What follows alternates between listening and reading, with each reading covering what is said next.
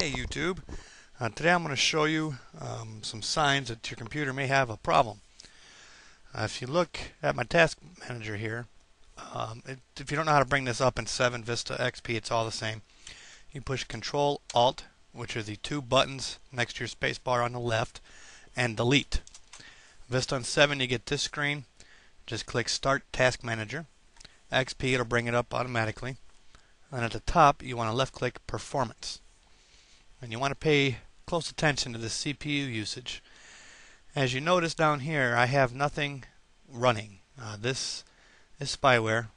I installed it just mainly to make this video.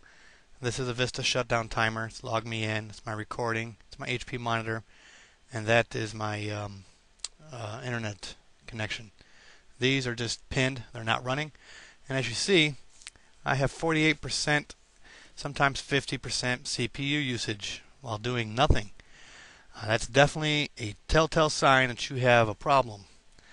And also another sign would be your page file or memory. There is no way a computer, unless it's Vista of course, a normal computer, should be using this much page file just sitting here. This, after I installed all the spyware and adware and screwed it up and rebooted, this is what I was left with. So later today I'll be making a video of how to repair all this stuff. If you notice down here you have 61 processes running.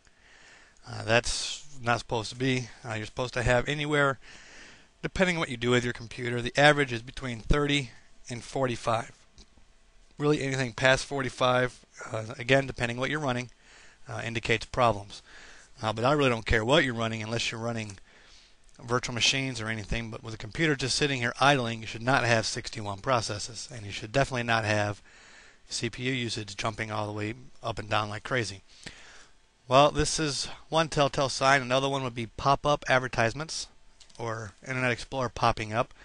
Another sign would be if you open Internet Explorer, it does that.